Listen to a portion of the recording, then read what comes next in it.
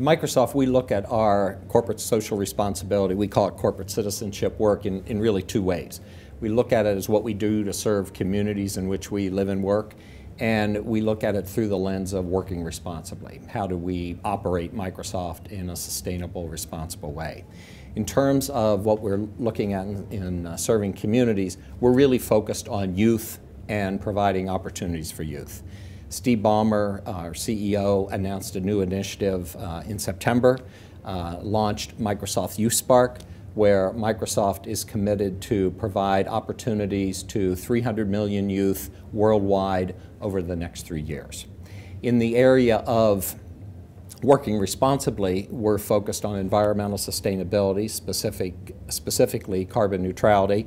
We made a commitment to be carbon neutral by the end of FY13. And we're focused very much in the area of human rights. As a technology company, as an internet company, we believe we have the responsibility to protect the privacy and security of our users, but we also believe we have a responsibility to protect the human rights of our users. So we're doing a lot of work in the area of human rights.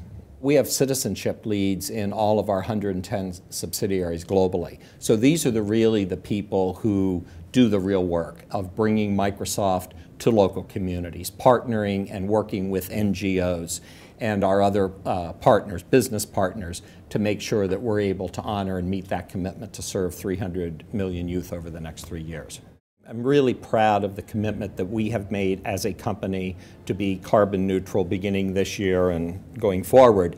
I'm particularly proud of what I think is a really innovative approach that was led by our CFO, Peter Klein, where he really threw down the gauntlet internally and developed a chargeback system to our internal business groups to incentivize them to act in a responsible way to meet carbon neutral goals.